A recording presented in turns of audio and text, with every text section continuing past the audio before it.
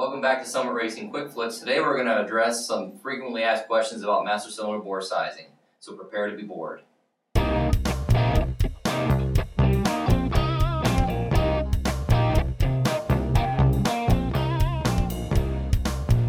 our previous videos about braking system components as far as master cylinders and disc brake versus drum brake systems go, we addressed some generalities as far as what master cylinders are right for an application. The thing about it is that this is one of those things that you really got to do your research to determine which one's going to be correct if you're building a custom system, because there's a lot of different ranges of master cylinders out there that are available.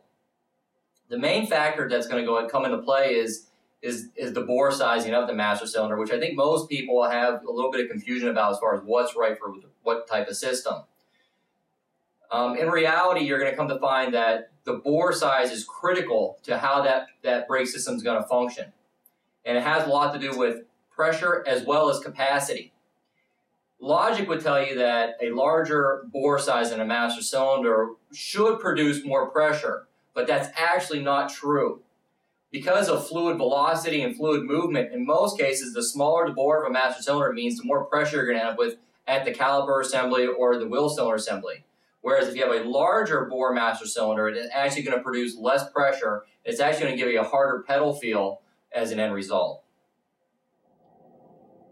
Having a general understanding of bore size is critical to selecting the proper master cylinder for your application. Getting the right master cylinder is all about having the proper pressure, whether it be at the caliper or at the wheel cylinder.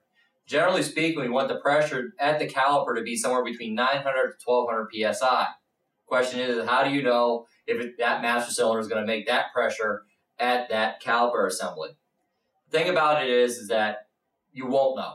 It's kind of one of those things that becomes sort of a guessing game in the end to determine which one's going to be right. With the right amount of pedal pressure, you almost always will be able to get there. The thing about it is what type of pedal feel do you really want from that vehicle, and how do you really want the brakes to respond? Some prime examples of figuring out which way you need to go with the master cylinder is let's say you put a master cylinder on and the pedal pressure, it seems pretty extreme. It's got a hard pedal. That usually is an indication that the bore cylinder or the piston size of that master cylinder is too large, meaning that it's not creating enough pressure at the caliper assembly to go ahead and give you that loose pedal feel that you want with good braking.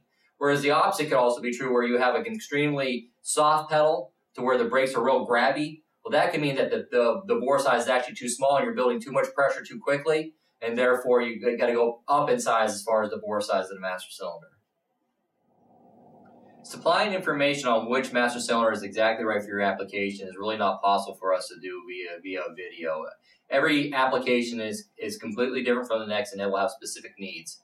So if you need more information or more help on selecting which master cylinder is right for your application, please contact our tech department at 330-630-0240.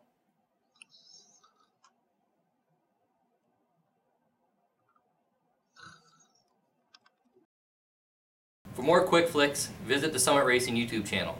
Visit Summit Racing online at www.summitracing.com.